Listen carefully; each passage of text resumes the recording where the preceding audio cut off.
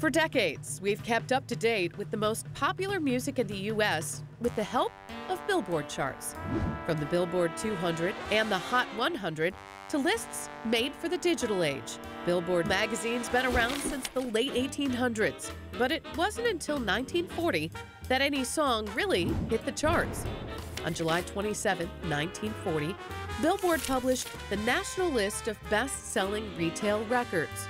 It was the magazine's first poll based on record sales across the country.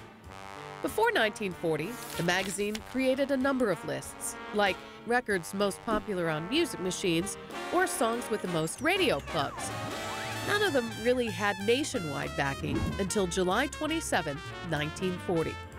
The magazine included retailers from department stores to typical record stores.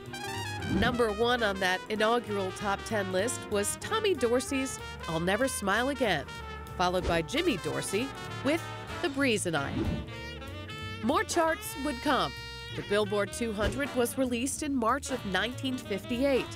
Then, 2 years later, the magazine started showcasing the Billboard Hot 100, which would become the music industry's standard record chart for singles. And it's where radio stations find the top 40.